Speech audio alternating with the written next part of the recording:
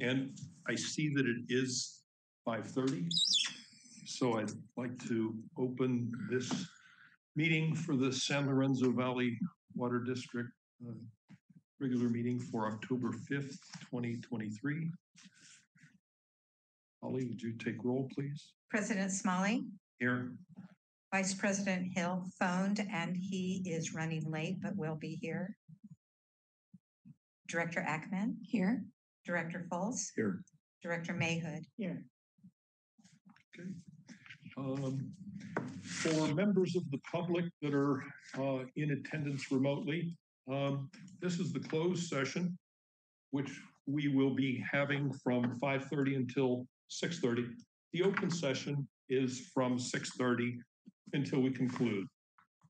So given that, I'm not aware of any changes that we have to the closed session agenda.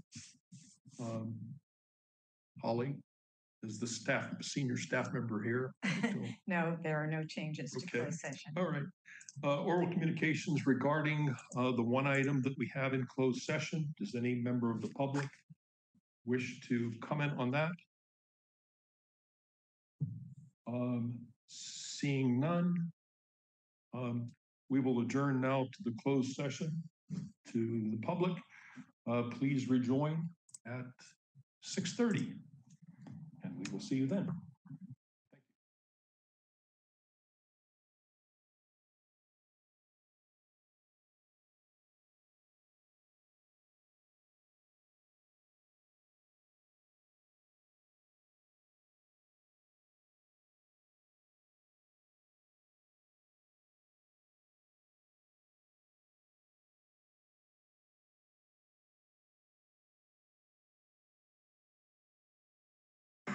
Audio on. No. Oh, okay. It's green ring right now, so you're good to go. I just had it muted. I just unmuted it. Okay.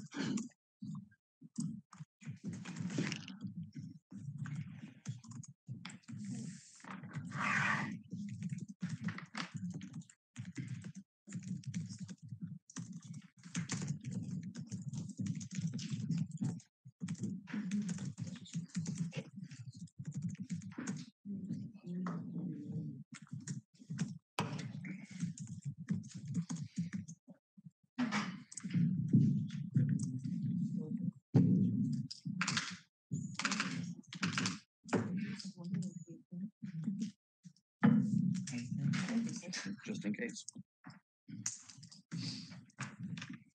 For those that have voices that don't project, it's very well. Kendra and Carly. More so Carly.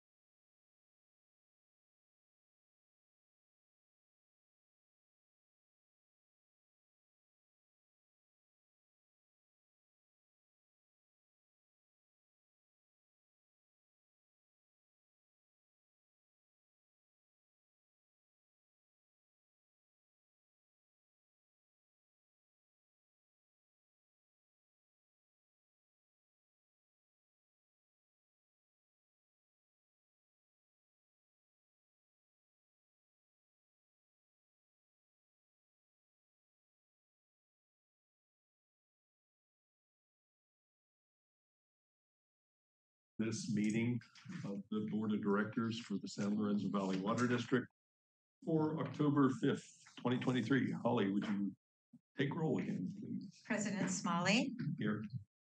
Vice President Hill. Here. Director Ackman. Here. Director Fultz. Here. Director Mayhood. Here. And we have nothing to report out as far as any actions taken in the closed session. Before we go to any changes in the agenda, I wanted to just briefly go over something that's in our board policy manual. After the last meeting, which was a bit Unruly. chaotic or bouncing around a lot. I wanted to just reiterate a few things, and I'm doing this more as much for myself because I'm letting it happen.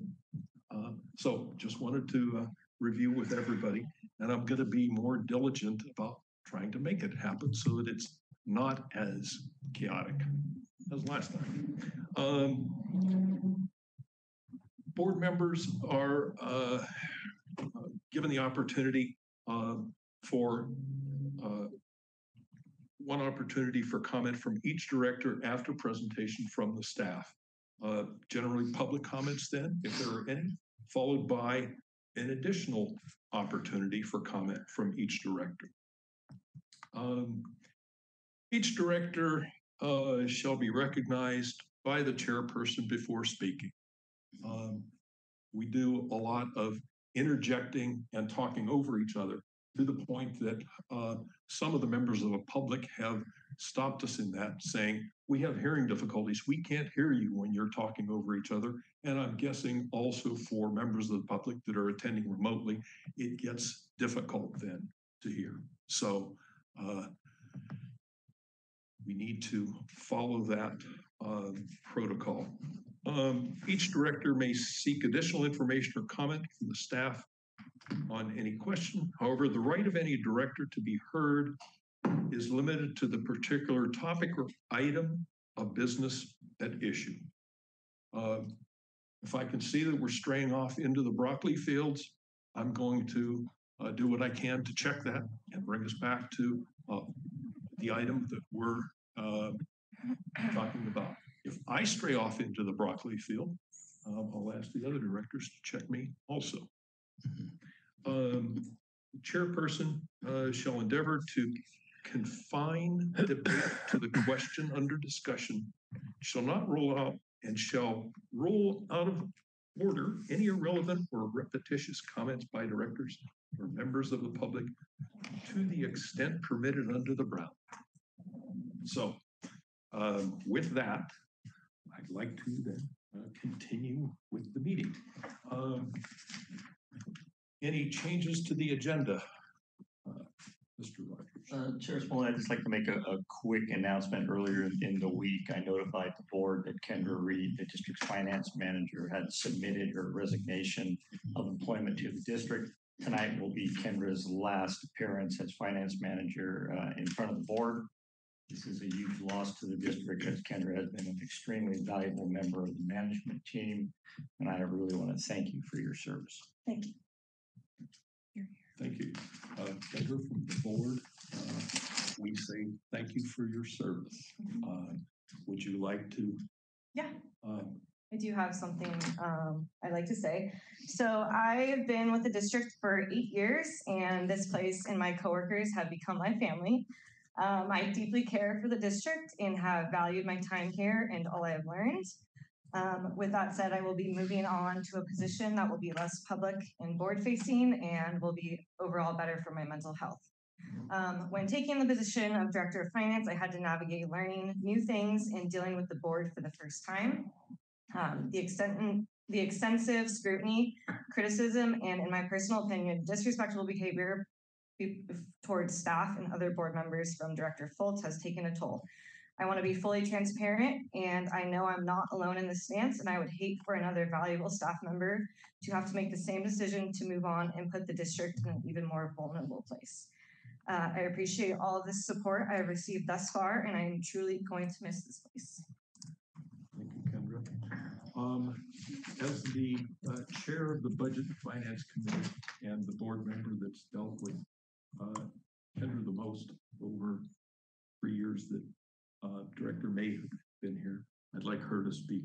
Yeah. To this also. Well, I want to thank you, Kendra, for your many years working for the district, and even before you jumped into the challenging job of Director of Finance. And when we asked you to do that, we realized that that was requiring you to take on unfamiliar tasks related to capital planning, budgeting, and then the horrible thing, the rate study.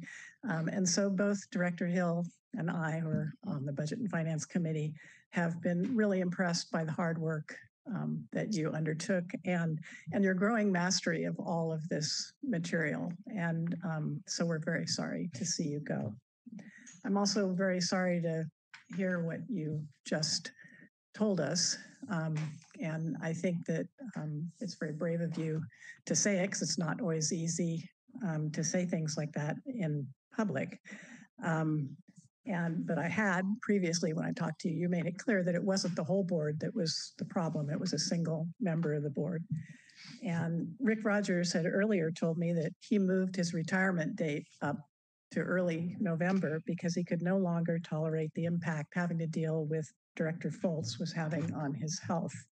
So we're now, as a board, in the position of scrambling to find an interim district manager and an interim director of finance on short notice, entirely because of the damaging behavior of Director Foltz. His treatment of staff has been a long-standing problem, and it threatens the future of the district. I regret that I haven't done something about it before this, but I think that the board needs to address it directly and publicly. And for this reason, I regretfully make a formal request to the board president to put a discussion of this issue on the agenda for the next board meeting. Okay, we will discuss that at the next board meeting. It's not on the agenda tonight, so we will discuss it then. Please submit whatever you have as far as the summary number. Okay, moving on to oral communications. This is a portion for any members of the public who wants to speak on an issue that's not on our agenda tonight, that is part of the district's purview of operations.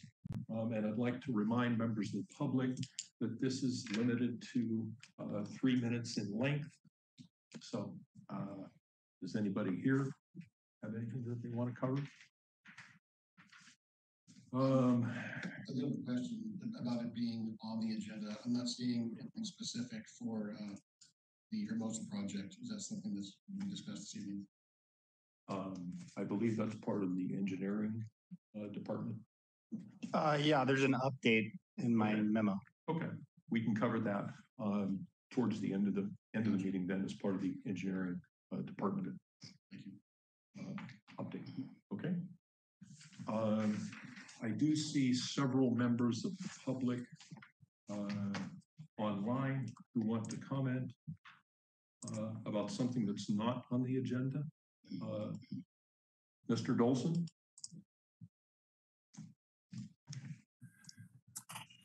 Thank you. Can you hear me now? Yes.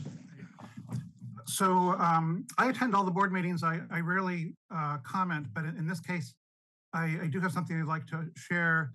And in addition, based on the remarks that have just been made, I want to say that I appreciate what President Smalley's intentions are in controlling the meeting. And I'm similarly very, very sorry to hear about Kendra's departure. I think that's a huge loss for the district.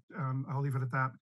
The comment I want to make really is based on the previous meeting. There was a comment by a director which really concerned me there, and it actually fits in with some of the things people are talking about, because I would urge the board to seriously address this, to put it on the agenda as well, and gain some clarity on this issue. The claim was made that repetitious and tangential remarks by board members are actually a good thing because they serve to inform the public, and that's actually part of what board meetings are intended to accomplish. And my understanding is quite different. It's that the sole purpose of board meetings is for the board to expeditiously provide the district with essential guidance that's as well informed as possible. And the public is certainly free to witness these deliberations, to provide oral and written input, but there's no legitimate basis for directors to treat board meetings as a stage that they can use to address the public. This distracts the board from its mission. It makes the meetings longer, more tedious for board members and the public alike. And so I urge the board to take this under consideration. But lastly, I want to suggest that the board should not engage in any immediate comment on or discussion of what I've just said, because this would just be another example of the behavior that I'm objecting to. Thank you. Okay. Mark. Other members from the public that want to speak on something that's not on our agenda tonight? Cynthia Denzel. Thank you. Can you hear me now? Yes. I would like to agree with what Mark said. I had been wondering why Rick Rogers was planning to leave sooner than what he had indicated earlier. And I think most of us were very worried about that. And to know that it has to do with discomfort with the attitude of one of the directors makes us feel even worse. I am sorry that I personally haven't expressed more appreciation. Cynthia. Yes. Cynthia, I'd like to convey or have that discussion next week. I think your comments are veering off into what I don't want to discuss this evening. I'd like to deal with that next week.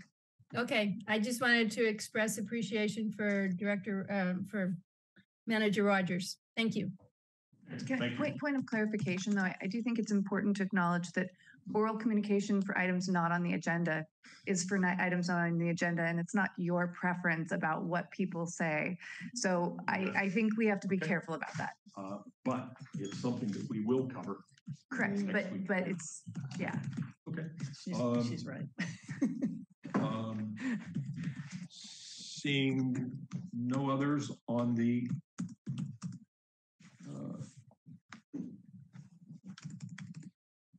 okay, we can move on then. I'm not seeing anybody else right now.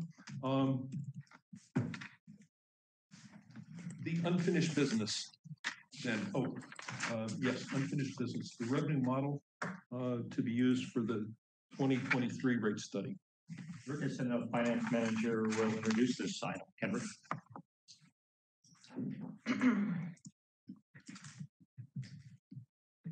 me share my screen.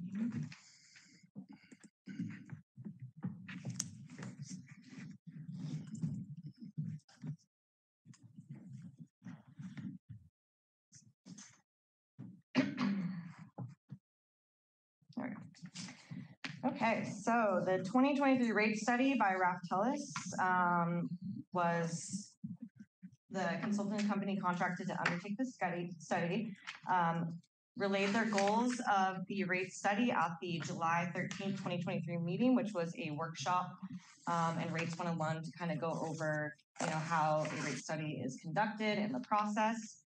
The first financial plan presentation was brought to the board on September 7th, and a discussion was had.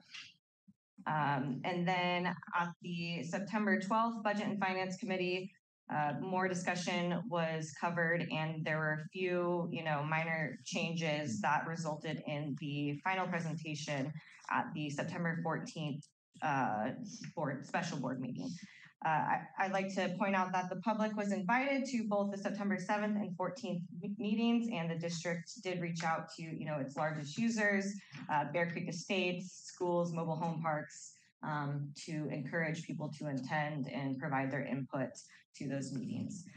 Based on comments from members of the public and the board members from the September 14th meeting, staff worked with Raftellus to slightly modify the models presented at that meeting to arrive at the final versions presented herein. So we'll start with the water financial plan. This is basically the same financial plan as scenario 1 presented at the 9/14 special board meeting.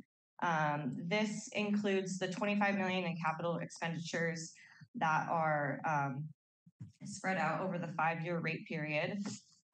For CZU fire recovery and other natural disasters, recovery spending, and other unforeseen repairs and maintenance. Staff is recommending this financial plan instead of the scenario 2, which is the higher capital spending for disaster recovery, presented at the 9/14 board meeting for the following reasons. Scenario 1 would result in smaller revenue adjustments needed. The revenue adjustments would be 10% for the first 2 years, 7% for the 3 following years, as opposed to the other scenario, which would be the 12% for the first 2 years, 10% for the 2 following years, and 6% for the 5th year under the scenario 2 plan. The reserve levels, there's more reserve fund coverage under the first scenario, and our historical capital spending is limited to staff bandwidth. So basically, with the retirement of the general manager, the loss of our district engineer Josh in June, and now with my resignation, this will decrease the district's capacity to plan, bid, and manage the capital projects until the replacements are up to speed. And Garrett is obviously, getting up to speed, but he's, still, getting used to all the projects. So it's going to take a lot more for, a collaborative effort to come together. So the next slide. So this is just showing kind of a rundown of the scenario 1 and showing the revenue adjustments that are needed. And this also assumes the $19 million debt issuance in fiscal year 2024. There'll be no change to the fire recovery surcharge, and it assumes $25 million over a 5-year period of disaster recovery spending. So I kind of wanted to talk a little bit more about capital expenditures and the debt issuance. So in fiscal year 2024, we have $24 million in capital spending slated for that. So most of that funding is already in contracts, about $15.2 million in loan funded projects. So that makes up the majority. There's a 3.8 in other FEMA projects and 3.1 million in grant funding. So the need for capital expenditure coverage requires us to issue debt, and that's $19 million at 4.5% for a 20-year loan. This debt issuance provides cash flow coverage to cover any of the capital expenditures that are needed with the lag of the FEMA reimbursement coming in. We chose a conservative 20-year loan because it results in higher annual debt service, and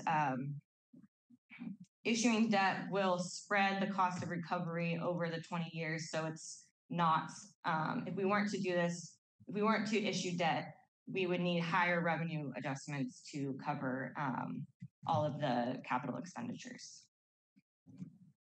And then this just shows the breakdown of the capital financing. So you'll see in the first fiscal year 24, the remaining loan proceeds in the dark gray is the majority of the loans that are in contract. And then there's a few of the grant funding, and then the light gray will show how much is going to the new debt. And then this is just showing the dotted line is if we're at our current revenues, we stay at our current revenues, we won't have sufficient revenue to cover our operating debt service and capital projects.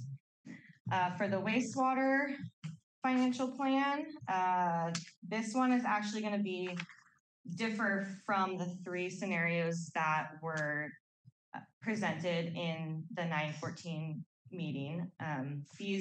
This scenario is assuming that we're not doing any type of upgrade to the collection system. So no capital spending. The revenue adjustments are just based on the annual inflation and what's needed to bring our reserves to target levels. Since the wastewater monthly charges are already very substantial for the Bear Creek Estates customers, we thought this would be, a better approach since the connection to the county is outside of the 5-year rate setting period. So, we think it'd be prudent and helpful to the Bear Creek customers to defer the funding until a more concrete project can be proposed and all grant funding options can be explored. And Rick, I don't know if you wanted to. No, you did a fantastic job. Talk more about the Bear Creek working with the county would be an expansion of the county's CSA 7, which is the wastewater system at the Boulder Creek Golf Course. The plan and what is looking to move ahead is combining the downtown Boulder Creek and areas in the CZU fire along Big Basin Way into the sewer system, and also bring the Bear Creek Estates wastewater down to Boulder Creek and then out to the golf course, combining with CSA 7. It's a much bigger customer base, and our initial studies with the county bring in, it would tentatively lower the monthly maintenance cost to about 50% of what they're paying now. It's a very significant lowering because there's much more connections, and it's a much better system. The one thing though about this is it has a long time frame, 10 to 12 years, the county estimates. But we are looking for grant funding, or we hope to find grant funding to cover most of this.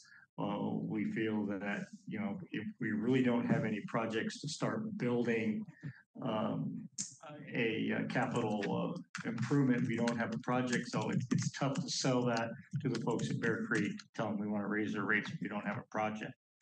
Yes, we're not in compliance, but the Regional Water Quality Control Board knows that the district and county are working. And I think everybody involved sees this as the final fix to the Bear Creek and the downtown Boulder Creek area. We could spend money, we could spend a couple $1 million on upgrading what we have out there now.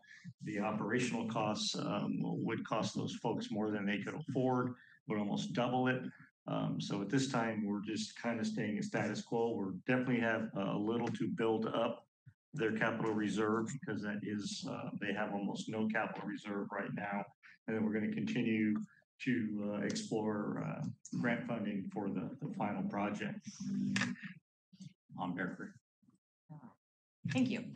And then I forgot to share this screen. This just shows the 3% for the 5 years revenue adjustments that would be needed under if we were to select this financial plan, which is the no capital spending. And so then with that, we have a motion, and I can take questions. Okay, all right. So we start with Jeff. Participated in the Budget and Finance Committee. So I'm actually very familiar with this and know what you've been doing, and I'm quite happy with it as it is. I'm not, I don't really have any questions at this point. Okay, all right, Gail? Yeah, there's just two things I'd like to emphasize before we sort of open this up for wider discussion. Already what we've heard from Kendra and Rick has explained why we've ended up where we are and what the motion is in the packet for the board to consider. But what I want to just say is that the proposed financial plans and the revenue model are just that, models. And models never capture reality perfectly. They're just our best attempts at trying to understand things for the purposes of decision making. Their greatest value is in terms of just sort of putting the boundaries on what the possibilities are, not in exact predictions of the future. So for that reason, there's not much merit in quibbling about small aspects of the model or changing input variables a little bit. As Kendra explained, we already had Raftellus do some minor changes based on comments that we got from the board and Budget and Finance. And so that accounts for the changes between September 7th and September 14th. And since then, Kendra, Rick, and I have worked with Raftellus to do a little bit further modeling based on some comments that we got on the 14th, answering questions like what would happen if you spread out some of the capital projects over a little bit more time, like if you took $5 million and you spread it out, or what if we took out a slightly smaller loan, 16 million rather than 19 million, or what if you took out 2 smaller loans spread out over time. And what it turns out is that those kinds of changes have very little effect on the amount of revenue that we need. You have to make much bigger changes, like cutting the amount of capital expenditures that we would have for recovery in half, or cutting the, or doubling them, or you'd have to cut the loan amount in half for it to have any effect. And then the second thing I'd like to emphasize is just to remind people that Tonight, what we're really voting on is just on the first stage of the rate study process. And that is the financial plan and the revenue model that sets the amount of revenue that we need to capture in the new rate structure for the next 5 years. It does not set the actual rates that our customers will pay, which is what's taken up in the next step. And just as an example, if we have, say, a 10% increase in revenue, that does not automatically translate to a 10% increase in rates that our customers will see. Because, for example, were we to adopt tiered rates, lower use people would probably see an increase less than 10%. And then foolish people like me that have swimming pools would see an increase above 10%. The other thing is that will be part of this next step is deciding whether we want to assign parts of the revenue to restricted accounts that could be used only for specific purposes. And these might be things like disaster recovery, other types of capital projects, a drought reserve, or watershed protection. And also decide whether we would want such categories reflected in the rate schedule and on the customer's bills, so it was transparent to our ratepayers exactly where their money is going. None of these things are on the table tonight because they are part of the next stage of the rate study process when there'll be ample time to take them up for discussion. Thank you. Okay. Bob? I want to make sure I understood what it is that we're being asked to vote on. Are we being asked to vote on the financial model that was delivered, at least to me, a week and a half ago or so? Is that what we're adopting along with the low capital expenditure associated with the raw water line? Just the financial plan. That was presented in my presentation. So basically the same from the water is the same from the September 14th meeting with, some slight updates to what we're calling the scenario. And then the wastewater would be is a new financial plan that we're recommending based on no capital upgrade spending, just on regular inflation and bringing our reserve levels to target levels. Yeah, sorry, I need to be very specific. So the model that was delivered showed a particular plan for revenue and operating expenses growth about 4.5% a year. That's what we're being asked to vote on. I mean, I don't know when it was sent to you, but there could have been changes made since then. So yeah, I guess what was presented to you tonight was a product of the model. I mean, I'm uncomfortable voting on financial plans that have bar graphs basically as the output or for what I'm supposed to be looking at. That's why I'm trying to relate it to the model that I got, whether or not we're voting on that or voting on something different. It sounds like it's still very flexible. And I understand what you said earlier about this being a model, Gail, but we will eventually be asking our community to do more than just participate in the model. They're going to have to open their checkbooks and give us money. And that needs to be a bilateral commitment. And right now, we haven't made that commitment as a district, as a board. But well, yeah, but I mean, I'm trying to figure out what it is that I'm voting on right now because, and also for the community, I'm assuming that the attachments were meant to be hot links. Is that correct? Yes. They're not working on mine, unfortunately. So the community may not be able to access that either. Okay, on the Bear Creek estates, we're showing a 3% increase in rates. Revenue adjustment. How much of that, you also say that we're going to be raising it modestly and then creating a reserve. What's the split between operating and reserve out of that 3%? That I would have to look into further. It's just, I mean, it's a blend of, the assumptions from the inflation, which are consistent with the water financial plan, and then also bringing the reserves to target level. Well, what would that number be, the target level? Let's see here. And what would that be based on? Our reserve policy. 2.5% of the cost of the infrastructure. Yes. Okay, so what would that number be that we expect to have in the dedicated for reserves at the end of this 5-year period?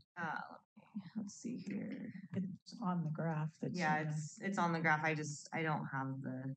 Sorry, I'd be happy to look at it more, but I wasn't able to get to it before tonight's meeting. Well, it should be in the memo. Oh, here we go. So it looks like for fiscal year 25, we're up to 100,000. Fiscal year 26, 200,000.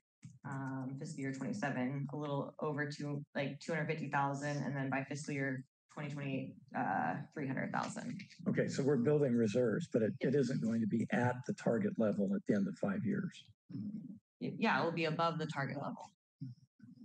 If you look at the graph, the reserve target is the black line, and so we're under in fiscal year 24-25, but as of fiscal year 26, we are above the reserve Page level. 12 of the agenda.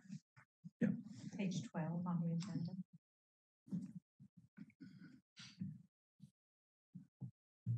All right.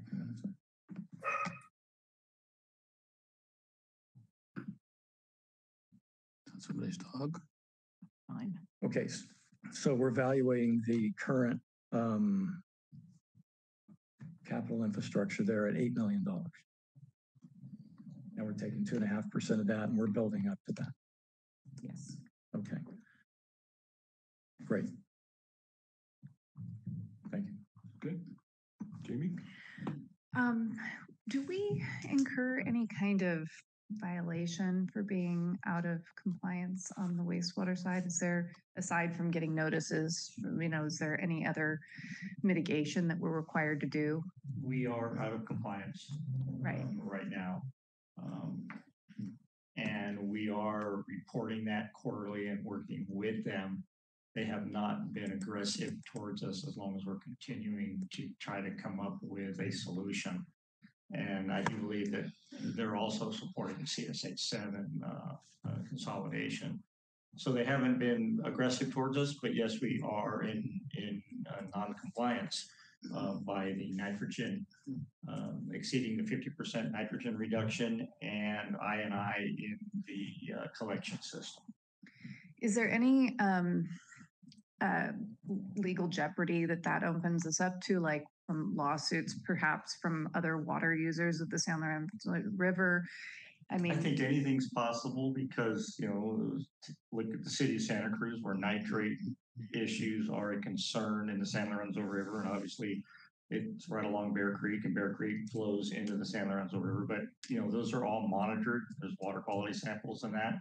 It's a very little, and I think it's almost negligent that we increase nitrate from Bear Creek, but we're not meeting the 50% reduction. Right. So, anything's possible, Jamie. I wouldn't say no to that, but highly unlikely. I appreciate that. I mean, I'm in agreement that raising the rates without a clear project is a real challenge in terms of what we're asking of the community. But I obviously, have concerns in terms of our environmental stewardship of the watershed that we're responsible for.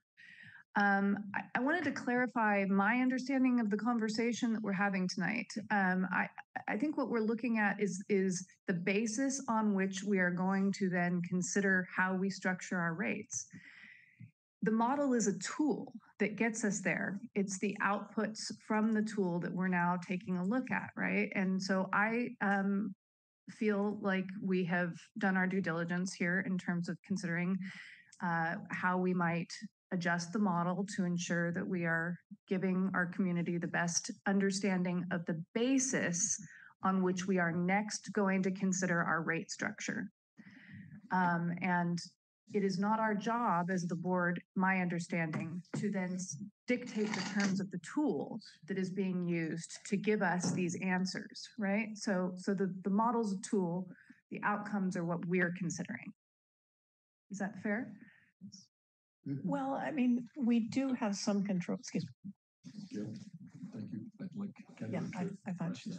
Yeah, I mean, so once we select a financial plan based on the model, from there, you know, the Raftellus will structure, you know, the rates and what the 5-year rate schedule is going to be for each for the customers, and take into consideration alternative rate structures, like Gail mentioned, you know, like potential capital improvement, surcharge or drought surcharge or whatnot.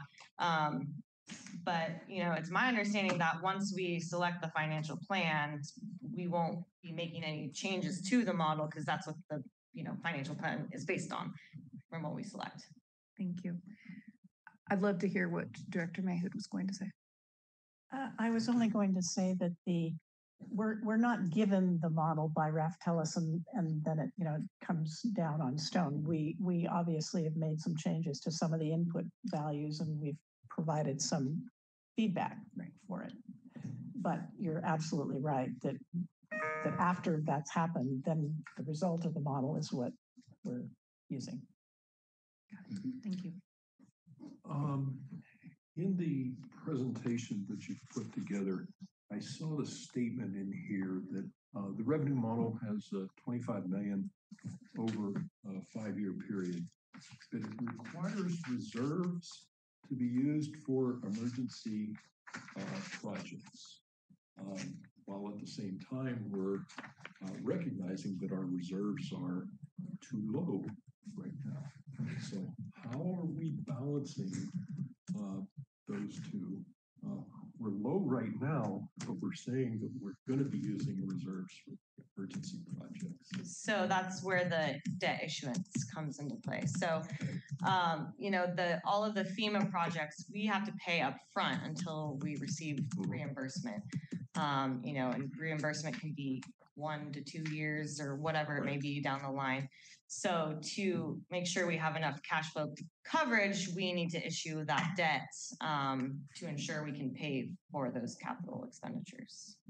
So it basically is issuing debt to make sure our reserves are not depleted anymore. I like what you've done with the wastewater plan changes based on input that we received from the community at the last meeting and the comments on that, and being able to go back and look and see when we would be doing that lateral to tie into the county's new system. With, I think the county's on an 11-year program to eventually get to that point. We're not going to be needing to do any of this in the next 5 years. Probably it's on the order of more like 8 or 10 years out that we would be doing something for that. So good. The district has done a lot since we inherited that wastewater treatment system in an effort to do upgrades to it. But the district has still not been 100% successful. We've reduced it some, but still not completely successful on that. So I do recognize that. And the 25 million for the replacement of the raw water pipelines, I think is appropriate, and this is the correct approach for us to be taking at this point. So with that, Personally, just Mark Lee has been patiently having his hand up since interested citizens. He would like to address the board, and he doesn't think we're seeing him. Oh, okay. Right around Mark Lee. Mark Lee or Dawson? Send a text in. We haven't taken public comment yet. Right. Okay. When I get to public comments, I will address him then. Okay. So at this point, I'd like to read out the motion and then solicit public comment. Excuse me, point of order. Would it be possible to split the motion into two? I'd like to read the motion as we have it here and go from there. If somebody wants to make an amendment to this, we can consider that then. But I'm going to read this so that we all have it on the record. Move that the board instruct the staff and Reftelis consultants to use the modest disaster recovery spending financial plan described in this memo to develop possible water rate structures for the board's future consideration and to use the no spending for major upgrade financial plan described in this memo to establish a recommendation for the rate structure for the wastewater usage at Bear Creek Estates. Second. Okay. So with that out there, I'd like to solicit public comments on what we've discussed here. Anybody here in the audience?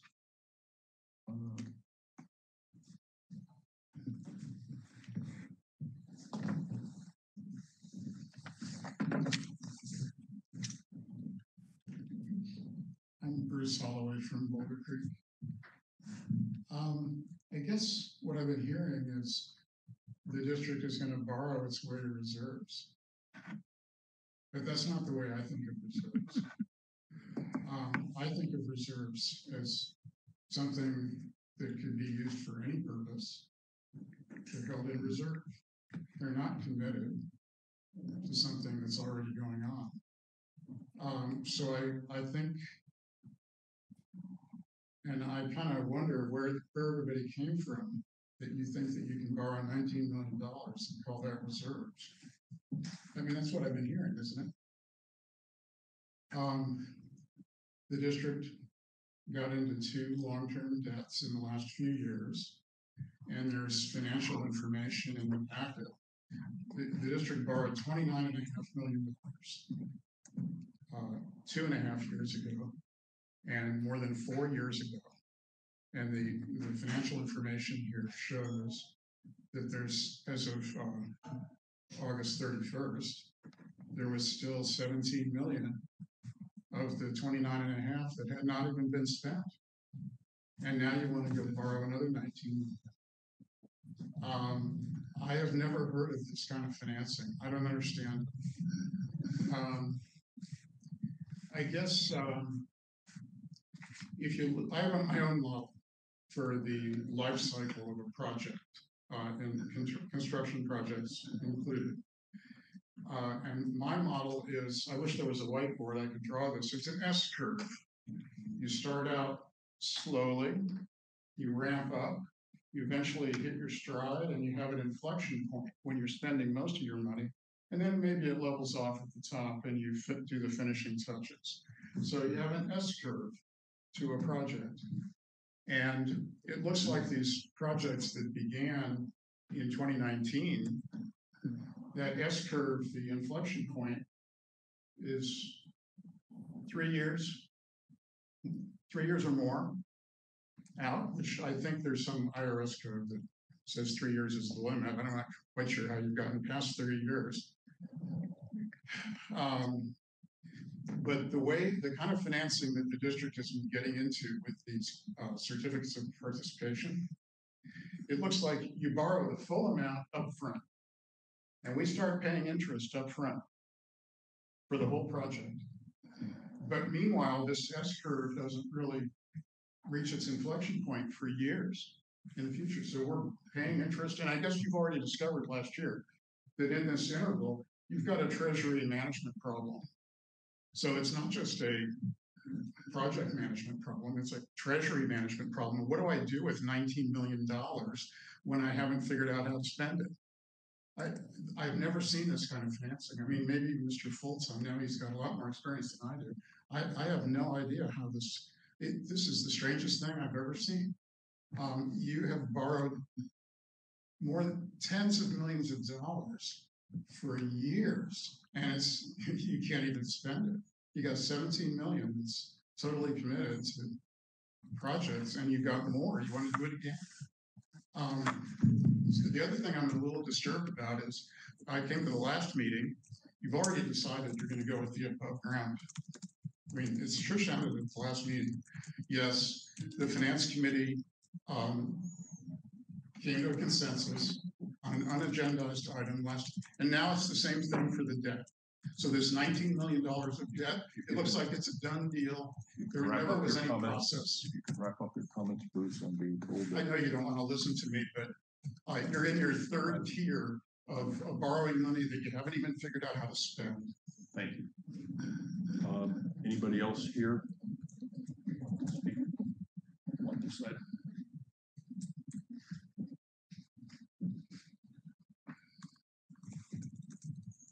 Yes, I'm Eric Martin, here local in Boulder Creek, right by the proposed pump station, as probably everybody knows. The construction company that's doing the work, anybody that lives on the other side of Highway 9. Is this focused to? It's part of the projects, and I don't know if you're aware of what's going on up there. But right now we're commenting on this budget model. We do have an engineering project summary that we will be discussing later in the meeting. But are your comments related to this revenue model that we're? Well, I'll address the revenue model. Okay. Having no small amount of experience in the construction industry, I agree with what Mr. Holloway said. Borrowing money up front and then throwing it in the bank, unless you have a really good investment broker or banker, is a fool's errand. You borrow it as you use it.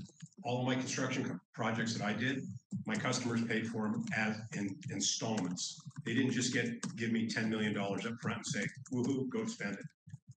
And I agree with that. There needs to be a more comprehensive project.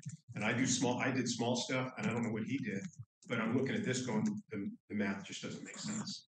Thank you. Okay. Thank you. Anybody else here in the audience? Otherwise, I will go to folks attending remotely. Mark Dolson.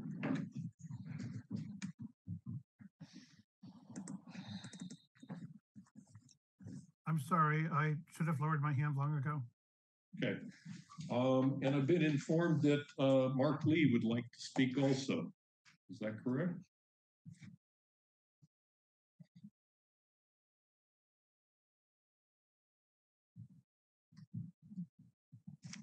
I don't see any. You might have to raise his hand. Okay.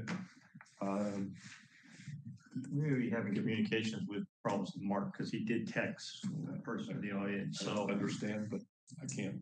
Yeah. Can't pull it out of the ether. This is true. Okay. All right. Given that, then we've heard from the public. He put his hand up. I'd like to solicit any other comments from the board on our second round. Jamie? So just a couple of follow-up questions. Are there project financing rules that require us to demonstrate cash on hand in order to proceed through design and construction approvals? Or, like what seems to me, I understand why we need to finance the projects because we can't raise enough money with reserves fast enough unless everybody wants to look at 25% increases in order to have enough cash on hand to proceed through these projects. But I'm just wondering if there are financing rules that we deal with and, if those limit our ability to finance things closer to the date of actually implementing construction. To be honest, so I wasn't involved with the last loan, so this would kind of be would have been my first time dealing with that. So that I'm not familiar with that piece of the information. Rick, maybe you have a better idea. I was thinking back to that, but I know that we didn't move ahead with projects until we were sure that we received the loans. So we didn't want to go out and find out we weren't getting the loan. So one came in, and then what happened? That money would have been spent if it wasn't for the supply chain backlog. And, some of those projects were held up over a year during COVID and supply chain. And that's why now that we have such a big backlog and we're spending, we're in construction right now of 15 million. So we're catching up, and that money will be spent shortly. That money is going out in large quantities. So we will be catching up on that. But we like to make sure we had that money before we committed, on projects and budget. Okay, Bob. Yeah, I mean, at the last meeting, or maybe the meeting before, I spoke about the fact that we're, as a board, and through the numbers that were put together by our consultant, conflating real reserves with debt in terms of how we're looking at things. To classify debt as a reserve is insane. But I understand that that's a typical thing that folks do. Because it is money that's available to be spent. Historically, since I was around for the last two loans, I think there was some optimism that the ramp up time for the projects would be much shorter. As it turns out,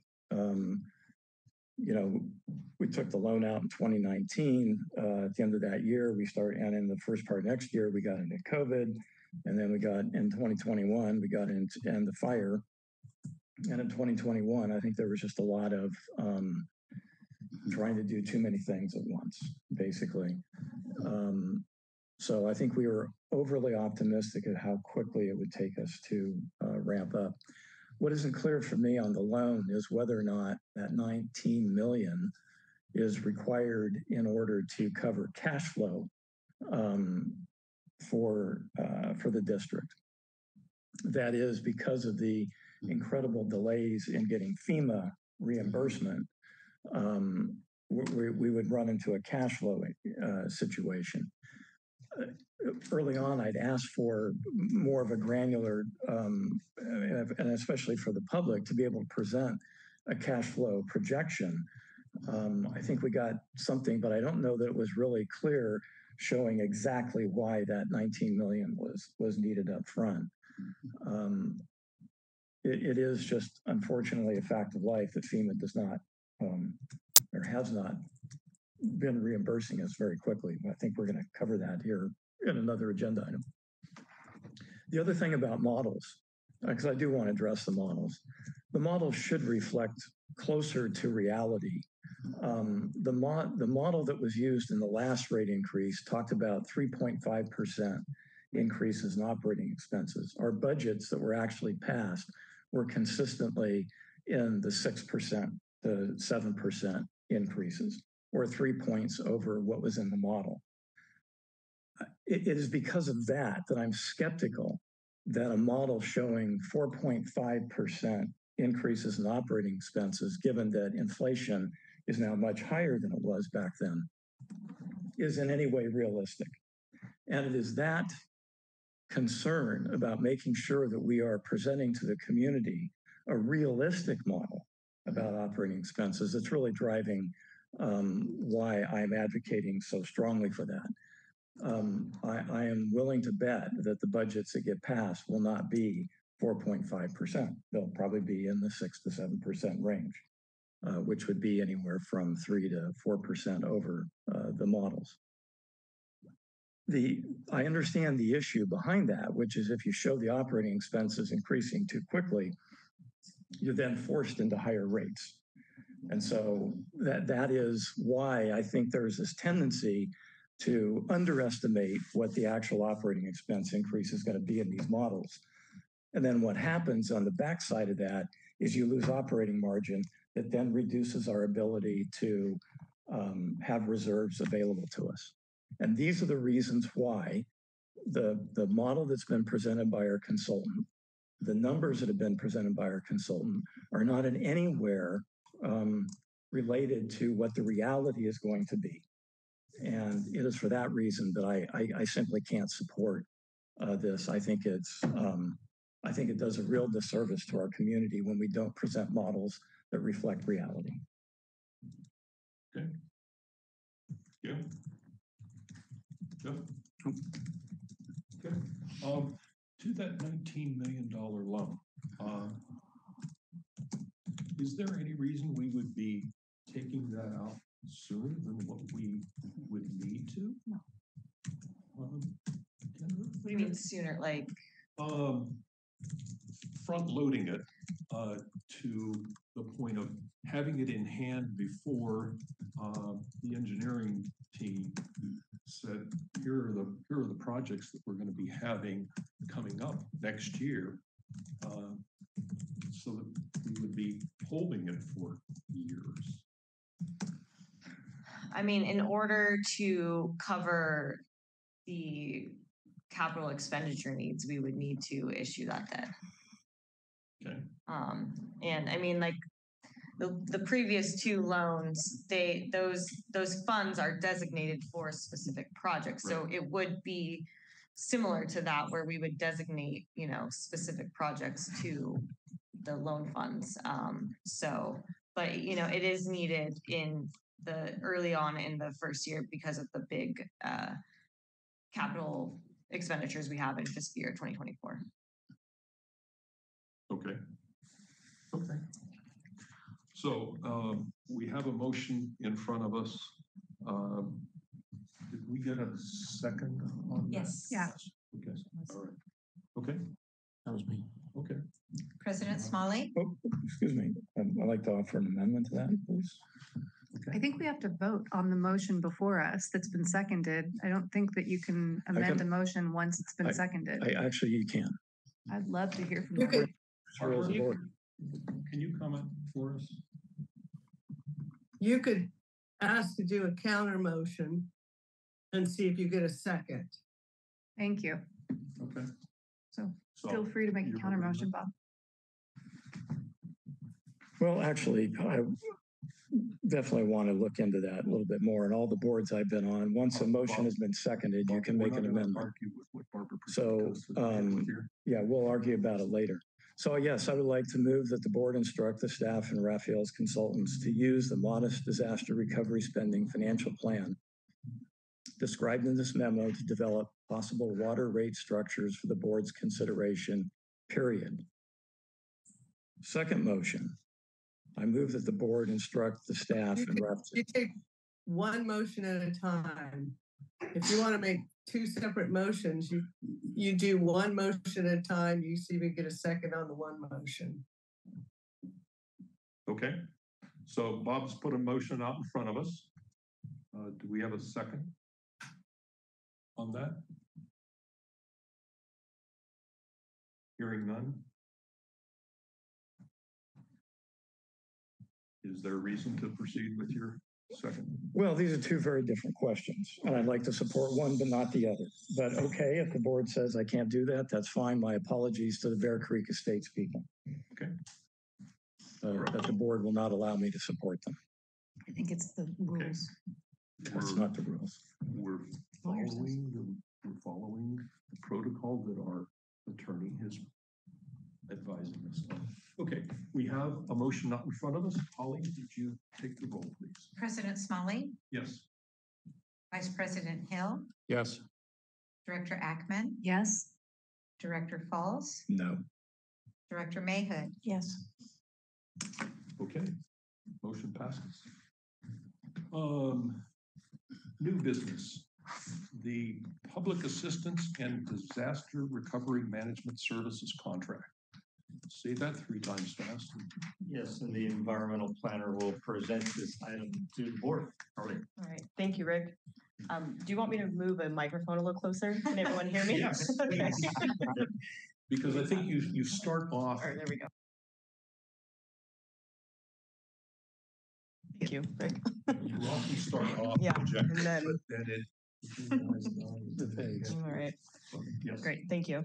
All right, so FEMA offers project management cost claims through category Z at a not to exceed rate of 5% reimbursement based on the total obligated project cost. In August 2020, the CZU lightning complex fires and December 2022 and 2023 storm events damaged or destroyed district infrastructure. This resulted in over 60 FEMA projects over the 3 disaster declarations. Due to staff bandwidth and the difficulty of reporting and compliance requirements associated with FEMA public assistance funding, the district released a request for proposals or RFP for public assistance and disaster recovery management services. Can you not hear me? You're speaking really quickly. Oh, sorry. Running together and it's also. I'm sorry. Okay, I'll slow down. The RFP outlined the district's need to complete the FEMA public assistance and reimbursement process. The RFP closed on August 4th and 2 proposals were received. One from Aptum and another from Bergquist Recovery Consulting, or BRC. District staff reviewed both proposals and found that each were substantially different in cost and hours needed. On August 28th, the district sent out a project list shown as Exhibit D for the consultants to more accurately define hours and cost.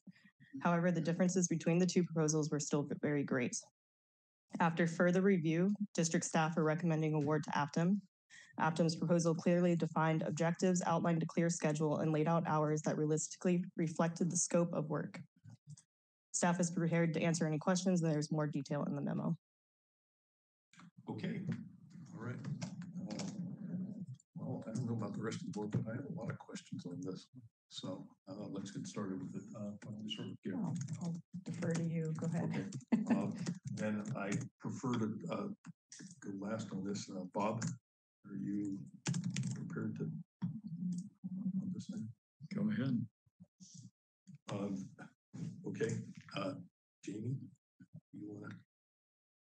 I don't have. Or shall I start into? Yeah, why don't you? Because I actually don't have a lot of comments about this. I think it's an important, program, and we just need to award this contract. The RFP and the proposal then, or the proposal submittal, they're both coming at us together here. The proposal or the RFP or the need for the RFP wasn't reviewed with, I would think, the Budget and Finance Committee. It was not. Okay. Care to comment on that? It's been in development since I believe July. Right. I thought it was pretty straightforward that there really wasn't a lot to it. Okay. That, that needed scrutiny or. The CZU fire estimate damage, you're now pegging at 75 million. That's what the Depending on what we, depending on which way we go, and we have not determined yet on the construction technique on the raw water. Right. But So it could be as much as that. Okay, but that's your estimate for right now. Could be as much as that. Okay. And the 2023 storms, you pegged at 4 million. It's probably going to be a little low, but okay. The RFP requests support for getting grants. And it spells that out, I don't know, in 4 bullets. Are those grants separate from FEMA funds? Or is that grants that are kind of under this bigger FEMA umbrella? FEMA considers, they call that what their funds is grants. Okay, so it's seeking FEMA funds in general. And funds, correct. Right, and they'll also look at other projects or other grants to fund projects to help us move forward. Okay. And I want to quote as best: disaster-related work is further stretching staff capacity. Well, you're laughing at it, Kendra. The fires happened 3 years ago. And I think, at least on the engineering side, I've been asking the question, do we need help? Do we need help? And I've been hearing no. This is a bit of a change from what I've been hearing. So the problem seems to be getting FEMA to respond, and these folks have the track record and the staffing to continually inquire with FEMA and to work through them, and are generally seem to move to the top of the list. From when we spoke to other Northern California fires, Paradise and therefore, and then the same people are found with their insurance companies. It's very similar by bringing in a consultant that understands the fine lines of FEMA or the insurance, have a tendency to move it ahead faster. We're at a standstill on CZU. Okay, so have we been reimbursed anything for CZU fire costs yet? Or has it been so? Grand total is like 475,000. Oh. Yeah. Out of how much have we spent on CZU? Oh gosh, almost 5 million, I want to say. And I do believe that That initial reinvestment, the reimbursement was for the emergency Yeah. response. Right. It was the nickel dime stuff in the very beginning. Okay. And none of the large so projects. minimal so far. Right. And keep in mind, not only we haven't received the money, Mark, but we haven't had these projects obligated to say that that they will pay to do these projects. Right. Okay. Who will manage this consultant for us if we bring this consultant on? It would likely be the management team, which is. Who? It will be the management team depending on where it's at, because there'll be finance, there'll be engineering, there'll be operations. Right. Okay. So most likely it'll wind up the majority of it in the engineering department, but also finance will have a great role involved on that. Okay. So it will be, and I know what you're looking for. You want one individual that will coordinate the district manager. So it would be the district manager who is responsible. Okay. Would be the point person to would be the person. Fill this out. That's correct. Because and I see in Aptim, is that General manager. Is that the Aptim? Yes. Aptim? They have a list of 12 different personnel or so at varying rates that they would have involved in this. So it sounds somewhat similar. You would have the appropriate staff working with them, but with district manager or general manager as the point person focused on this. Okay.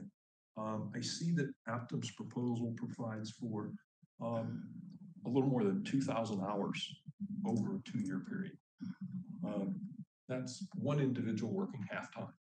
So I take that as a fair amount of involvement over that period of time. And I realize it's not one individual that they're providing us, because they all provide different levels of expertise into that. It's providing it for a 2-year period. What's the likelihood that we're going to need this beyond 2 years, given where we are now? I mean, keep in mind, it is a not to exceed contract. So, if they were to be able to finish up the work within, 1 year, I don't think we would extend. We obviously wouldn't. That's what he's asking. I don't. That's not the question. Okay, that's only. Sorry. Well, what's the recovery time frame for getting money from FEMA? I think it's going to be longer than the 2 years, given where what we've been able to recover so far. Is it likely that if we're working successfully with a firm like this, that so the big they're going to be coming back to somebody else? Well, the big staff thing is going to be coming back to say yes. The big thing is getting the project obligated, because once the projects are obligated, that's when we can start submitting for all of our expenses incurred to date and whatnot. And once they're obligated, the invoices that whoever consultant we choose, those are also reimbursable as well. And these companies have extensive knowledge in working with FEMA and working to move the project along and get it obligated. Right. So, having them to help us with that, especially with our, short staffing, would be beneficial to start getting reimbursement. It may be years, because you got to remember, they don't reimburse until the project's completed. Right. We pay. But we'll break off from this company once obligated, and once that we have a obligated project, which means as long as you don't go out of the scope of work, FEMA pays actual construction costs. So that's a benefit. Okay. Let me clarify one thing he said. If it's a large project, which, the raw water pipelines would be and all that, right. And it is obligated, you can take project drawdowns. You don't have to wait till the project completes to get the full funding. So you can draw down what you've expensed to date on that. So. And I wasn't clear about what you were saying earlier, Carly, with this project Z level or category Z, not exceed. So can we get Apton's fees covered by Exactly. So the Covered by category Z fees, would what you're telling us. would pay for this project management consultant. Okay. It's not to exceed 5% of the total obligated project cost. Right, but at their current, we would need to have a project cost of $7.5 million, roughly. Okay. We have a lot more than that. And they reimburse for our time spent as well. So we track our Right. time Understand that, in but the same category. this is a recoverable cost that we have here, if they are successful in getting us. Yes. Okay, okay. Have we checked any references on Apton? We have not. They're actually from a reference. Yeah, they're actually from Paradise. During the fire, we worked very closely with Paradise on water quality and so forth. So we established a relationship with them, and this is their recommendation. Highly recommended. Okay, so yes, you did. Okay, and a technical point on page 17 of the contract that we asked Apton to sign already because I see their signature on it. You have a district council name, no longer, of course, Gina's name is still on that contract. So we need to get that revised. Okay. All Excuse me, I couldn't hear you. The name change, district council. Oh, okay. Is Yes. that correct on the contract that they issued? Okay. All right. That's all of the questions that I have on it. To the rest of the board now. Jeff? So I believe I've got this right, but to put it in real simple terms, staff does not believe that the district has personnel who have the available time and the specific expertise to manage the claim process with FEMA in-house. And therefore, these are consultants who do that for a living. And the belief is that we will be reimbursed more quickly and perhaps more richly because of their expertise. Does that put it in a nutshell? Okay, that's what I thought. Okay. All right. And just yet one more thing that we have to pay for up front. But I totally understand why this is necessary. Yeah. And the grant writer has more than exceeded our expectations. I'm just grumbling. I'm not arguing against it. Right. I'm just understand. Okay. All right. I'd like to move that the district manager enter into contract with Aptum in an amount not to exceed $365,121 for the purpose of public assistance and disaster recovery management. I'll second that. Okay. Public comments on this. Anybody here?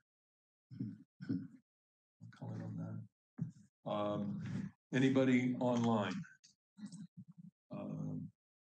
I saw Mark Lee's hand pop up for about 6 seconds, and it's gone now.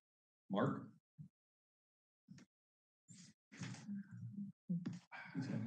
I think he's having problems. Thank you. Okay. Not seeing anybody else online. Okay. Holly? Sorry, we come back to. Oh, I'm sorry. That's right. Yes, a second round. Jeff? Yeah, the only thing I had a question on is whether or not they had some forecast on how this would impact our cash flow. That is, are they going to be able to advance the reimbursements to the point where our cash flow requirements are not as severe? Are you asking if the consultants are going to do that, or Yeah, I mean, what's when you're talking with them about paying them this money, and they're really good at it, which is what I'm hearing. Are they going to be able to start delivering cash to us so that we can accelerate the cash flow from FEMA so that we can be a little bit more flexible in taking out that $19 million loan. That's our plan to use this company to jumpstart FEMA to keep this, start getting our reimbursement. Did they give you any idea as to how long they thought it would take to ramp up on that? What that S curve I is looking understand the question now, but I'm not sure they gave us any projections of when they would say cash would start rolling in, Bob. Any examples of previous clients in terms of when you're checking references, how quickly they were able to start getting money in the door? I mean, that's really what we're paying them for here, right? Right. Is making sure that we get obligated, but more importantly, that we get cash faster. Yeah, I don't believe that question was asked directly. Jamie, any follow-up questions, please? I don't have any follow-up questions. I appreciate the concerns from Director Foltz about how quickly we can move this process forward. I think we're all eager to see FEMA begin reimbursing us as quickly as we possibly can. I would assume that what Paradise shared with you about them was that they saw, improved returns by using these services, or That and Paradise had some issues with damage by not being obligated, that being turned down, and so they had to go a different avenue with FEMA to finally get, like, their pipe was damaged from steam and they wanted to replace all of the pipe, and FEMA said no, just the part that melted. And this company, through testing and working through them, got them to finally approve through the appeal process to replace all of the piping, and all of the services. Paradise had, being the first one that had this contamination and having issues, Paradise went through a lot of different problems, being the first one that we were fortunate to learn from Paradise. right. And so one assumes that it would be foolish for any consulting organization to make a specific commitment about a timeline that FEMA is going to pay us on, because they actually don't have control over that. But what they can do is help to speed the process, because they have the time, the bandwidth, and the expertise to navigate those conversations in a way that we just simply don't have staff that have dealt with the FEMA process often enough to have that expertise. And that's why, when I saw the staff report, I immediately thought this is exactly the right thing that we need to do right now. I just wanted to add one comment to sort of the process that we have been experiencing, because we talk a lot about the history of what didn't get done or what didn't get spent when. There was a pandemic, a CZU fire, a terrible series of winter storms. We lost our original director of engineering and had to replace him during this period. For a long period, we were without that important staff role. And so that slowed down our ability to move these projects forward. Then we hired someone who unfortunately passed away not very long into his tenure in that role. And, that obviously has direct impacts. There have been other staffing changes. We've been unable to fill the project manager role, which was the role that was going to help us deal with these things. So I appreciate that staff has been trying to find paths and reaching dead ends for years. And this is going to be a tool that will help us move forward at a time when we really need it. So. Okay. I view this as staff augmentation. We don't have the expertise here right now. Don't have the bandwidth. Okay. We have a motion in front of us that's been seconded. Holly, would you take the vote on this, please? President Smalley, Yes. Vice President Hill, Yes. Director Ackman, Yes. Director Falls. Yes. I beg your pardon? Yes. Yes. Director Mayhood. Yes. Motion passes. Okay. Moving on to the consent agenda. Does anybody want to anything that's here? Moving on to district reports then. Department status reports. First up is engineering. Good. To the board members first. Jeff? I won't comment. Jeff? Bob? Yeah, I'll let Mr. Martin ask about his. I was curious about the fish ladder situation, we have 10 days.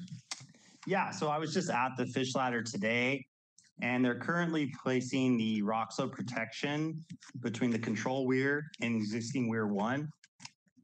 And there were some difficulties placing the half-ton rock on the opposite bank. So they're actually placing smaller class rock that's going to be concreted in place. And that's currently what they're up to.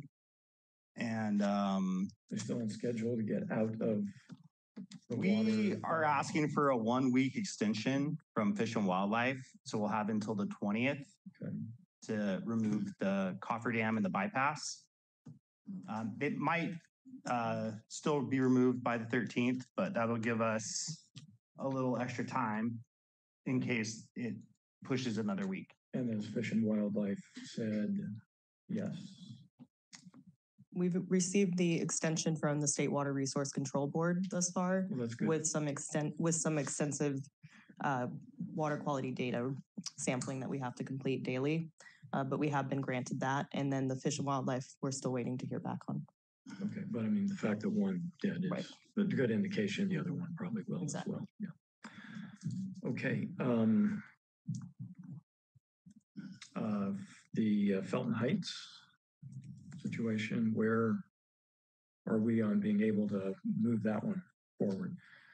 So we received proposals for the survey, and we just need to enter into the contract with the selected surveyor. Okay, that's good news. Thanks. Okay, no problem. Jamie? Okay. I do have one question before I go out to the public for questions on this. I see on Breckenbrain Forest Springs, Sandus is close to wrapping up their portion of the work, and they're going to be ready to begin to prepare an RFP. One of the things that they're going to finalize are their cost estimates. I'd like you to bring their cost estimate back to the Engineering and Environmental Committee so that we can take a look at that. Again, I'm concerned that their cost estimate is here. DWR has given us this much of the money, and I want to be able to have that discussion as to do with any shortfall based on our engineer's estimate. It's not the contractors, but it's at least the preliminary. It'd be my pleasure to bring the cost estimate to the committee meeting. Okay, once you have that in there. Yeah, it's my understanding they're going to be done with that very soon. Okay, good. All right. So on the are you moving past engineering at this point, or I wanted to, because we do have a citizen out there. There's several folks here that have questions, I believe, on the engineering projects that we're doing. So that's what I wanted to offer. So please. My name is Rocky DeForge. I live in the Fernwood area at North Harbor. Questions and comments about the projects going on down there. Quick little background, I worked for PG&E, underground construction, gas and electric projects for the last 25 years, managing projects like this as well. When the project started down there, we were given notice, a 5-day notice that the project was starting. And the project started the next day. But the notice we were given was a 5-day notice. It was for another street in Boulder Creek. The kind of the history about the water main down there, it's been leaking for probably 30 years or more. There's probably been 50 to 70 leaks since we've been in the last 18 plus years. And what our concerns are that it's damaged the road base underneath it. The asphalt is all alligator from the continuous leaks that have been going on. We really appreciate the work that's been going on recently to get it done, but we're concerned about the restoration of the asphalt surface after you guys leave. If we want to know what the plan is for the restoration of the asphalt. The contractor you guys have doing the work is just incredibly incompetent. Working with PG&E, I mean, if we did work like that, we would be sued left and right. This contractor, I mean, they don't use traffic control, they don't use cones, they don't use signs, they have open trenches. I got pictures of an 80-year-old gentleman carrying groceries, stepping over a trench with nobody around. They don't direct traffic. They close the roads down. They don't tell the fire department. They don't tell the post office. They don't tell the residents. I have a business there. They just literally shut it down to my customers. They tell us my daughter drives, my wife. It's closed, period. I know that the post office has had concerns. They talked to the foreman, maybe to the project manager before.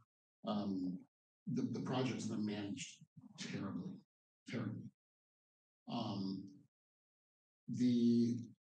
I'm just looking at the end of this project going, I hope it's coming to a close quickly, because it's terrible. The traffic impact has been horrendous. The restoration, I really hope I talked to Garrett once. I talked to Cameron. He's been great. They said they're going to overlay the asphalt. I really hope that's not the only fix that's going to be complete, because the road base below the existing asphalt is wasted. It needs to be asphalt removed, recompacted, and new asphalt put on. On Hermosa, Oak, especially Fernwood. I mean, literally, we come down the road. I mean, literally, the water's leaking out of holes they just fixed the day before. I mean, I'm not exaggerating, 50 to 70 leaks on those 3 streets. I mean, we call it documentation by emails and. So we appreciate the work that's being done, but the way the contractor knew the work, just unbelievable, unbelievable. We've talked to the foreman numerous times, and I think the only saving grace is that they're off our street right now. They're somewhere else. They've literally piled dirt up against our redwood fences. It's been sitting there for the last couple of weeks without talking to the customers. I think that's just like, again, in my world, the PG&E, if we were to do stuff like that, messing people's driveways up, literally putting equipment in people's driveways, it just blows my mind. Without permission, no permission at all. I have to apologize for the level of work that the contractor is doing out there, but I do want to ask Rick, are you aware of this? Yes, I've spoke with the neighbors. We did get off to what I would consider a bad start down there. The contractor is extremely messy. I agree. It's not the easiest thing in the world to control contractors, but we have staff down there all day long. Cameron's down there as an inspector. Garrett's spending time down there. I don't believe that Rocky's exaggerating. I think he's right on. I have talked with Garrett about conversing with the county, because they are county roads, to talk to them about, reestablishing the roadway to the depth of what we should do to repair, not just the overlay. Right. That pipeline we had pipe that actually that pipe was replaced not that long ago, but we must have got some type of defective pipe, because the pipe developed pinhole leaks like a soaker hose, and has been a terrible problem down there, not exaggerating the amount of leaks for the last few years. That's why it's being replaced, but there is a lot of cleanup. And I have to agree that a better job needs to be done down there, and that we need to get the contractor to clean that mess up. And, we do hold the purse strings, and we will ensure that the road and the yards and everything are put back to the pre-existing. We'll do a walkthrough with the neighborhood and make sure that we make this as right as possible. Okay. I would like to hear about this project at our next board meeting. So with that, okay. I appreciate it. Thank you. Okay, thank you. Anybody else want to ask on the engineering projects? Eric Martin from Boulder Creek again. Just to carry on with what this gentleman was talking about, the construction company is absolutely horrible. No traffic control. 236, anybody that lives on that side of Highway 9, 20 to 30 minutes. And if they're smart enough to go to West Park, this morning, the 10-wheel dump trucks started going down the street at 40 miles an hour and 25 mile an hour posted at 6:45. backup alarms, loaders, all kinds of stuff going on. This, in any other planet, would just be not acceptable. The complete lack of traffic control or even concern for the people that live in the area. When I see a 10 cubic yard dump truck going by at 40 miles an hour, where people are walking with their kids and their dogs, I get a little excited, because what's going to happen? They're going to run over somebody. They don't stop at the stoplight at West Park and Ridge. I haven't seen one truck. So, granted, every single Granite truck has blown through that stop sign, probably for the last 2 weeks, maybe 3 that I've been paying attention. And the same thing with all their equipment. The yard that they've taken over at the corner of West Park and Ridge, it looks like an industrial dump. And that starts at 6:30 in the morning. And it just continues on and on and on. It's a nose to tail stream of heavy equipment, backup alarms. My house, we today had to have all the doors and windows closed because the trucks were going by, blowing up so much dust that we couldn't even put our food out on the table. So that's what you brought to our neighborhood. Thank you.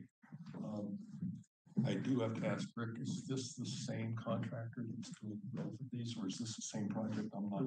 Well, if they are actually Granite, I don't believe we have Granite working for us, but it may be. Granite's delivery. Okay, go Granite's delivery. Sorry, okay, that's a cement truck. Yeah, okay, gotcha. But the dump trucks, there's multiple projects going along 236 in West Park, but I do know that we have had these issues with the contractor, and we're to the point that we're just going to have to stop work to get these, just an issue, stop work notice to get these contractors' attentions, because it's a daily event trying to get them. And I agree, you know, they're driving too fast at times. We've talked to them. It's difficult to get control of the project. We're a dead end street. So when they come off of Hermosa Roundabout, they're hauling. I mean, they're going. No, I totally understand you. But there are contractors. Do we need to go so far as to shut them down for? That's probably our final resort to be. We would have to shut them down, because Garrett has spent time with them. Cameron has spent time out them. We've asked them not to start. They do have working hours. Then I think, and they have a construction management firm involved, right? Yeah. Well, the construction management firm is not on this project. This is our project we're managing. Okay. All right. Do we need other help on this? You need a new company. Who's the company? You know, and I don't have too far into this until I talk to legal counsel. What's the name of the contractor that we put on this project? JMB. JMB. Thank you. They've done more damage than repairs. They may fix the pipe, but then they're breaking up the road. They're dumping things in people's driveway. They can't come home. Some of that is, and I agree, it's but some of that's part of the construction, and they will clean up. We will ensure that they do clean this up and repair anything they damage. Some of that is part of it. You know, these roads are so narrow, and it is difficult to work on there, but it doesn't excuse it at the final. And we will address this more. Do we issue a stop work notice? I'd like you to talk to our. I think we'll talk to legal counsel first, and, yes, please, before we go deeper into this tonight here at a public meeting. And yes, we'll see what our options are. I'll speak with Garrett, and we'll look at our contracts, and we can go from there. All right. Okay. Can I throw one small thing out? If you want to control the traffic, have CHP Another alternative, call CHP and complain. They won't do anything. They won't listen to us. I'd like to put a hold on that. Yeah, Rick actually addressed again of referring to the contract. I would be curious at maybe one of our engineering committee meetings to have a review of our contracts. Because if we don't have any mechanisms in the contract to control behavior, our ability to do anything, shutdowns, is going to be limited. Garrett and I have already spoke to that to make sure, and we're keeping a running list of what we need to, like for instance, the storage yard needs to be fenced, and that's not in. We don't have to cover it now. Right, so we will update our specifications and see what we can do to. Right. Yeah. Agreed. To get this back under control. Agreed. if they're describing trucks that are going well above the speed limit, is there an accident waiting to happen there? Oh, yeah. Absolute liability to you guys. That they're gonna be, so, okay. They All right. actually will block our entrance to our driveway or whatever with their sand and their gravel in it. And then people are trying to drive around it and they're telling neighbors to go into other neighbors' property and park. And trenches aren't being marked. I want to encourage that we have public comment and not a two-way conversation, because this is a board meeting. Okay, all right. Thanks for the comments on this. The district management staff is aware of it. Okay, other questions then on the engineering reports? I looked at the minutes of the engineering meeting, which I attended, and I thought that there was some decision or some recommendation made about taking out the 500 trees along the Peavine pipeline. As I recall, the district manager doesn't even want anybody walking out there to look at the place where the pipeline used to be. And I thought we discussed this, and I didn't see anything in the minutes about it. So does the district need to borrow $19 million before they can take out the trees along the Peavine pipeline? We've asked the district manager to get a contract for tree removals. I do believe we're out to bid, or we're getting ready to be out to bid. That's how it works. Okay. Okay. Understand that the minutes don't necessarily reflect everything.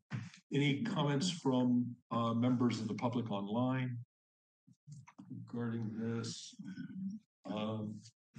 If not, I'd like to see if we could move on to the environmental reports.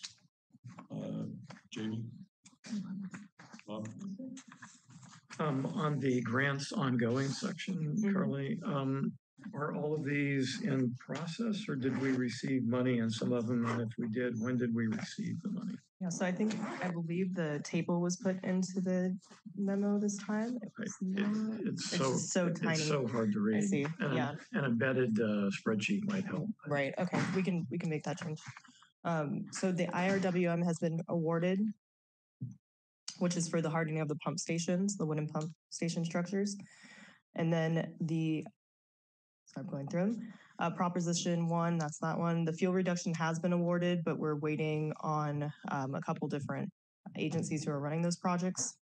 That's CAL FIRE grants. And then the USDA one we're looking into this next week with our grant writer to see if it's a possible fit. Okay. Yeah, because while the grant money's still out there, we definitely want to go after as much as we can. Right. Are we still on track for the habitat conservation plan to come to the committee in October? I believe so. Yeah. Jody's understands that we're trying to update the committee and the board. And she'll be prepared with a schedule. Right. I'll make sure. Thank you. Okay. Yeah. Sure. I do have one question on the environmental. There's a reference for the Alta Via project, FEMA meeting for the environmental historical preservation. Right. So what's as part of the FEMA process, you have to go through an EHP review, which is environmental and historic preservation, where they pretty much check off the NEPA requirements. So we do go through CEQA, but then there's the NEPA, which is the federal national level. Mm-hmm. So we checked the state, but we didn't check the next. So now we have to go through that. So is the project? We're trying to not have it go on to pause. They want to start the work in the next 2 weeks. We have a meeting with FEMA tomorrow. Okay. Unfortunately, how FEMA likes to organize is instead of just having a call or an email, they want to organize a 20-person meeting, which is really difficult to schedule with everyone's time. So we finally got it on the calendar for tomorrow. Okay. And I would hope that this is the flag putting up for us on other projects that you have FEMA involvement. This is going to be. Sounds like you need a firm advising you on the FEMA projects. Do you know anybody like Some of this dropped through the cracks when we lost Josh because it was he was on it. I understand that. It dropped through the crack. I'm not blaming you, it just happened. But It sounds like you need an outside firm. Know anybody? I'm joking. Come on. Okay. All right. Moving on then. Questions on finance? Jeff? Yeah. Bob? No. Jamie? Okay. Committee reports, written communications. I see nothing there that we need to bring up. I do want to bring up one email communication that we've received from Kelly Fuller, an email from an incident of something on 433 Western Avenue in Brookdale. Could you? Is that part of the agenda? It's not part of the agenda, but since we've addressed it. Okay, then in a future meeting, just we have addressed it with her and gave her guidelines on that. Okay, I have questions about that, so I'd like to cover it at a future meeting. Okay. Then, Rick, would you like to cover that in a future meeting? Okay. Thanks. Okay. I'm sorry, I didn't hear what is. I have her printed email here. I can leave it with you. This is from Kelly. Oh, I have. And so I'll talk to legal counsel. It may have to be in closed session because this is pending litigation at this time. Okay, fine. That's fine. Yeah, that's what. Okay. All right. Agenda. Given that, I think we can adjourn. Thanks, everybody.